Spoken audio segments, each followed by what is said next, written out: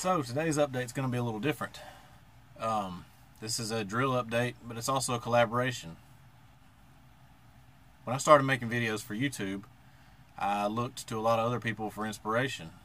I found videos that interested me, and a lot of those were blacksmithing videos or not really, I guess, homesteading videos, things like that, where people are having to make their own things, and that inspired a lot of the things that I make and spawned off a lot of ideas. And as I built my shop up and created more videos, I always watched them and commented along, and I got to know a few of the people. One of those in particular is Justin from The Good of the Land. I'm going to link it right there in the info card. Justin has his own little homestead he's building. He's got a tiny house that he's built on 20 acres of land, I believe is what it is. And he also, I believe he volunteers, correct me if I'm wrong, Justin, at a old-timey mill type museum thing. It looks pretty awesome, and he does a lot of restorations, which is what got me hooked on his channel initially. His restoration projects are very thorough, very detailed, and since he works at a body shop, he's got plenty of the tools on hand to do the things that he needs to do. So I've always enjoyed his editing and his videos, and so I started commenting on them. Well, to my surprise, Justin commented back and offered to help me. His channel has just about anything you'd want to see if it's got to do with metalwork or blacksmithing, specifically old-timey blacksmithing. I know a lot of his stuff he does with a coal forge and hand tools, a lot of hand crank tools, things like that, or even his restorations are on tools like that, at least. So the reason I bring this up is that he recently, well, his last video actually, at the time of this recording, his last video was a drill press restoration. And a few months ago when I talked to Justin, I told him that my idea was to do a drill press restoration myself, and he told me he was also doing one. So I got to see his on his video, and his is a two-part series, which he hasn't released the second part at this time, but I'm looking forward to seeing it because the first part was great.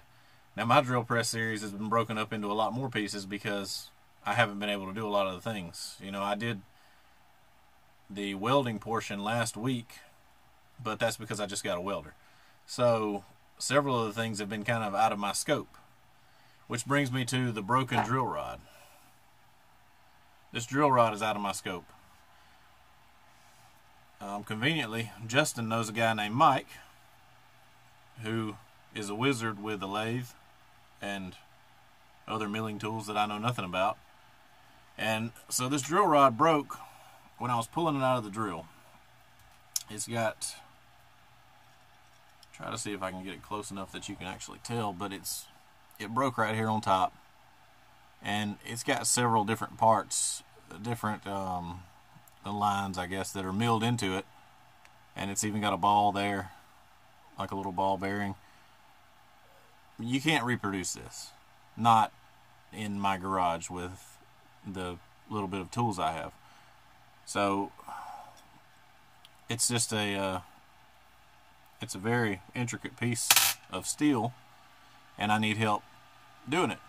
So anyway, in Justin's video, he has the same problem. He has an issue with his drill rod. I can't remember if it broke or if there was something else wrong with it. But anyway, Justin goes to his buddy Mike and has him put together a new drill rod for him. So I commented and said, I'm hung up at the same point on my drill restoration. It's good to see that you made it past that. And he told me to send him a message and we could do a collaboration. I'm going to be sending him the drill rod. I'm actually going to send him everything except the base plate that I welded together, because I'm still working on grinding it out and smoothing it out like I want it. And it's a pretty basic piece anyway. But I'm going to send him the whole thing. That way he can see how it all goes together if he needs anything for reference. But mainly what he's going to focus on is getting another drill rod made for me that matches this one. So without further ado, I'm going to make a little part here for Justin. When you get this in the mail, I'm going to go ahead and take the chuck off. The chuck is frozen up. I don't know if you can see that, it's kind of dark. Yeah. But I haven't actually gone through the steps to unfreeze this yet. And I plan to, so if you don't mess with it, it's not a huge deal. But I just want to let you know I'm going to put that in there. That way you can get the correct measurements and everything in case you need it. The drill rod itself is going to be just like this, including the broken part.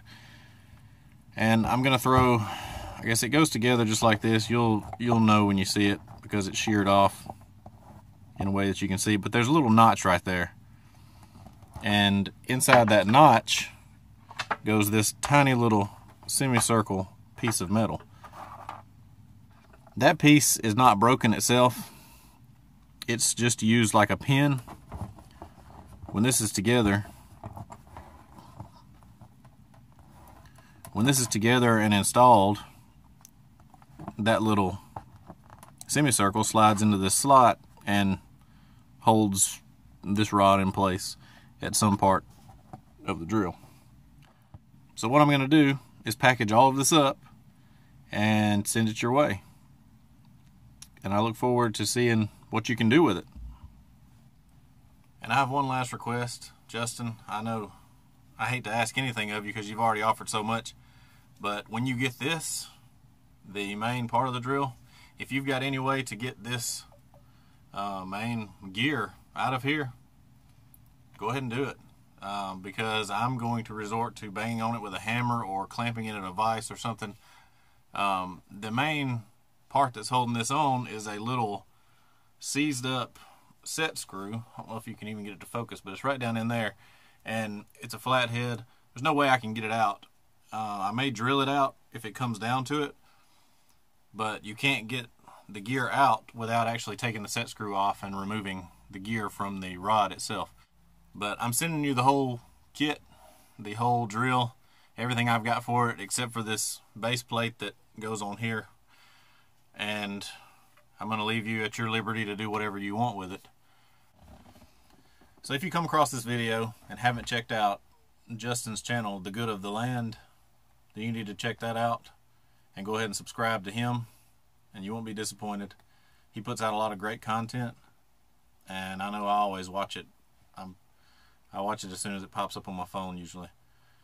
So he's a good guy with a good channel. You need to check him out, and go ahead and subscribe to my channel if you haven't already.